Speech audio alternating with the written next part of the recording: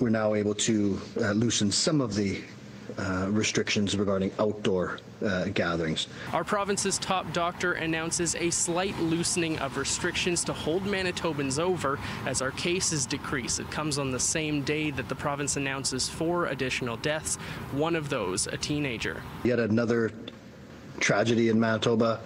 This pandemic has cost us so much. The male teenager and a male in his 50s died in Winnipeg, while 2 Manitobans transferred to Ontario ICUs. A male in his 70s and a female in her 60s have also died. While cases are dropping, ICU and hospital capacity remains high.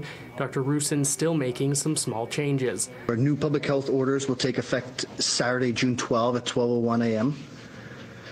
and will include those provisions for outdoor gatherings with up to 5 people in public and on private property. Not including your household members, you can now have 5 people from a max of 2 households over as long as you stay outside. There is no limit to the amount of households that can gather in public as long as the group size is a max 5. Roussen says this isn't signaling an opening, it's relief that he trusts Manitobans won't take for granted.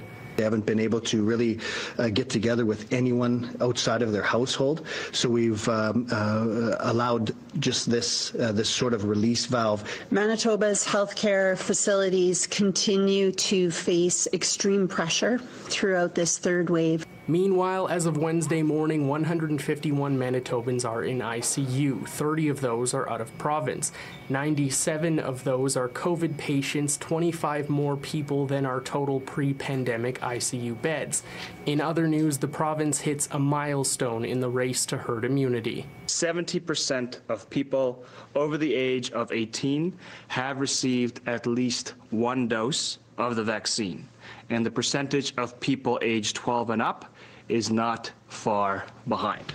Anyone who got their first dose before May 4th is now eligible to book their second dose.